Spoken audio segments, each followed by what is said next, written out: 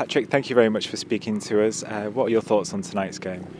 Um, Never easy when you lose at home, and I think we left ourselves a little bit down because the way we played, I think we didn't show enough that we wanted to win the game. I think we played some good football at time, but when you look at the 90 minutes, I was quite a bit disappointed of the way that we fight, I will say, and I think Liverpool won tonight because they wanted more than us. Did you think 2-0 was a fair reflection of the game? Of course not, because I think in the second half we deserved to score 1 or 2 goals, but in the end I think the fact that they wanted more than us, I will say that is the reason why they won the game tonight, and I think we left ourselves down because we didn't show enough desire, enough commitment, and to win the game.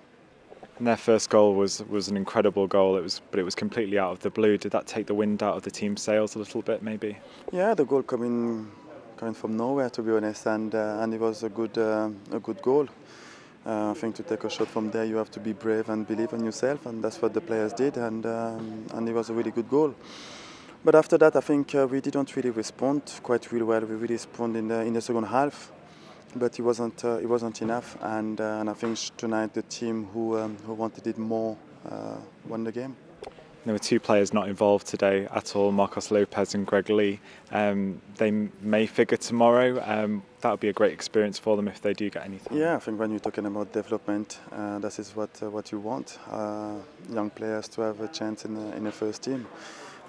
Just for them to be part of the first team squad for the game tomorrow will be a fantastic experience for them. And it would be Greg's first time. He's had a really good start to the season. Yeah, I was really pleased when the manager asked me for Greg to see him with the first team, and having so big names around him. He will learn a lot.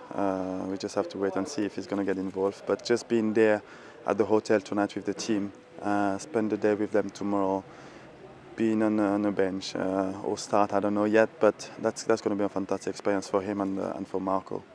Great. Patrick, just finally, next game is Bayern Munich in the UEFA Youth League. What will you be looking to see from the team there? We're just looking to win the game. I think it's important to play the way that we want to play, meaning building from the back, being really patient and play football. And we had the first good game away from home, and we did really well, and we just want to keep the momentum going.